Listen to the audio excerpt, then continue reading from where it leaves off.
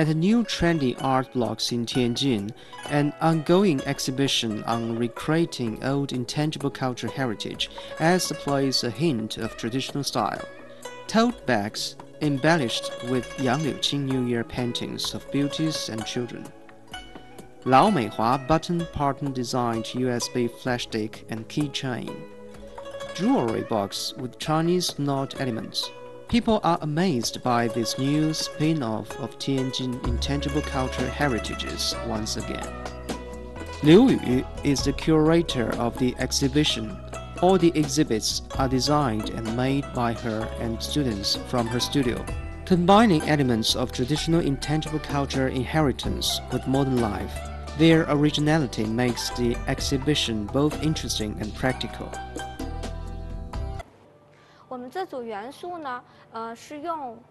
This set was inspired by a fisherman image from clay figurine Zhang, and our image is more of a simpler, instructed symbol, a conceptualized symbol. The fishing movements control the open and close, which makes the linked symbol more interesting. And each one is different. The way of opening and closing is quite unique. Liu Yu came to Tianjin 17 years ago as a student of Tianjin University of Science and Technology, majoring her favorite subject, product design. From studying to teaching, she has been taking root in the city and striving ever since. I always feel that product design possesses strong magic powder and a perceptual emotional appeal. At the same time, it settles me down, having a rational effect on me as well. Discussing and hands-on working together like this is common at Liu Yu's studio.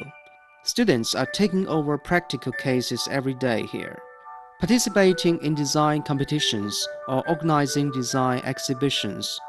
Work keeps them busy and makes them feel fulfilled. Our studio is like a big core of industry design. Everyone here has to keep fighting. We've made a stop-motion animation about us. In the film, students are compared to tadpoles. The concept is through layers of metamorphosis like tadpoles.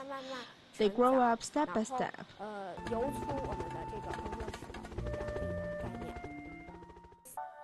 Liu Yu thinks a good product designer is not just an implementer of commercial demand. More important, designers should have their own thoughts and must be able to put emotional expression into the products in order to better develop the intangible cultural heritage. She and her students visited a number of inheritors to have insight into connotation of intangible cultural heritage so as to create on the basis of respect for tradition. Tianjin is a city of more than 1,600 years of history. There are a lot of cultural inheritance passed down through the years. What we want to do is take advantage of some of these stories to continue on, so they will last. Inheritance is what we do now.